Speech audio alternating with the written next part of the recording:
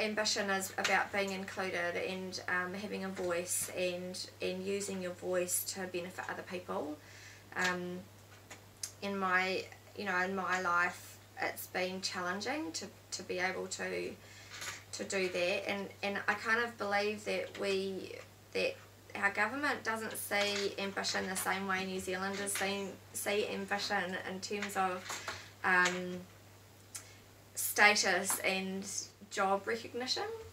And I think being a good person is what you should be aiming for, rather than earning lots of money, because earning lots of money isn't going to make you happy.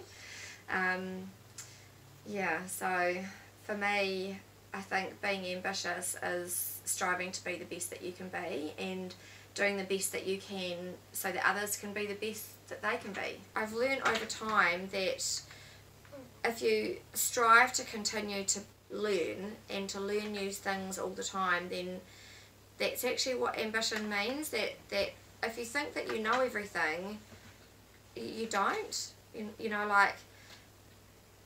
you think you know everything, that means you need to go and find something else to learn, because nobody until they die are gonna know everything.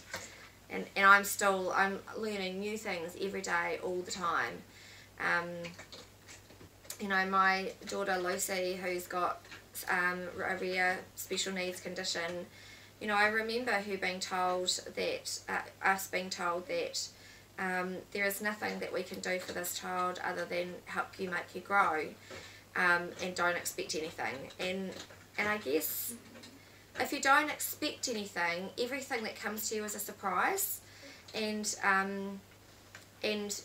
I think I learnt that quite early on, because when my daughters have learnt new things, I've been really excited about them, because I haven't taken them for granted. The more that we can strive to respect and honour and value each individual's gifts and talents, the less we're going to think about their deficits. And unfortunately, the systems are built for deficits. And the work that I do that's what I'm striving to change the conversation on. I have 6 daughters, and all 6 of my daughters have different gifts and talents, and they all have challenges. But I want them to follow what they want to do. I think of it's more important to be humble and gracious than to be grandstanding, and